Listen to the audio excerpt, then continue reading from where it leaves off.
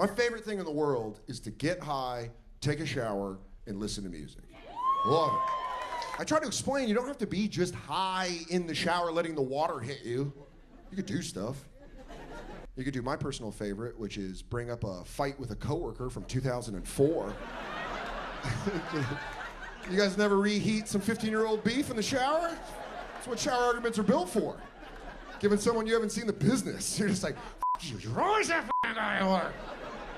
And then you give them something to say, you're like, I knew you were gonna bring that up. I knew it! This is how low my self-esteem is. I lose 50% of my shower arguments. I lose as many as I win.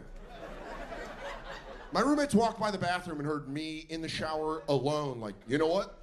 It's a good point. I apologize. I'm sorry. I didn't see it from your perspective.